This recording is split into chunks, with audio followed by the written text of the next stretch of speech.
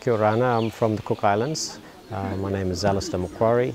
I do at this stage hobby beekeeping, but I'm looking at going into more commercial operation. My name is Norman Davies. I work for the Vanuatu Agriculture College, and I also look after the college farm. My name's Esther Heather. I live in the Cook Islands. We've got a little farm and we keep pigs and a small apiary there. My name is Chuck McKay and I'm the Vice President of the Fiji Beekeepers Association. I'm also one of the lead trainers in the Fiji Beekeepers Association.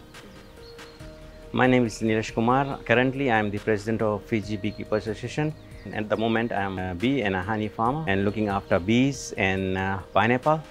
Beekeeping has been an established industry in many parts of the world for centuries, with honey and other bee products being highly sought after commodities. However, the Pacific region has only recently begun to explore the potential of beekeeping as a source of livelihood and economic growth.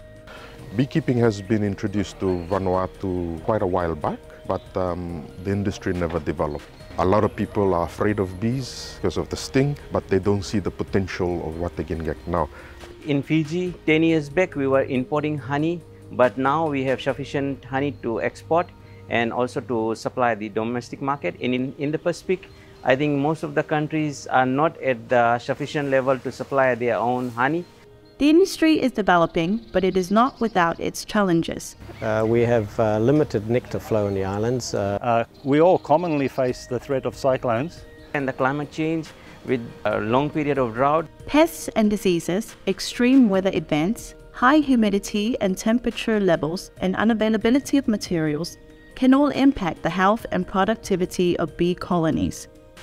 Another challenge is the lack of targeted capacity development opportunities. Despite the abundance of online materials on beekeeping in temperate climates, they fail to address the realities and needs of the Pacific region. We have different methods of beekeeping than the rest of the world. Learning how to be a beekeeper has been a challenge in itself because a lot of the literature is for the Northern Hemisphere or even New Zealand. Because beekeeping you have to have a knowledge and skills, and most of the farmers in the Pacific, they don't have that knowledge that is needed. This underscores the urgency to create more targeted training to equip Pacific beekeepers with the necessary skills and knowledge to enhance the sustainability and profitability of this vital sector in their respective countries. The Food and Agriculture Organization of the United Nations has been working with Pacific beekeepers to address the challenges they face. In 2022, FAO, in collaboration with the Fiji Beekeeper Association, organized the first ever regional training on sustainable beekeeping in the Pacific.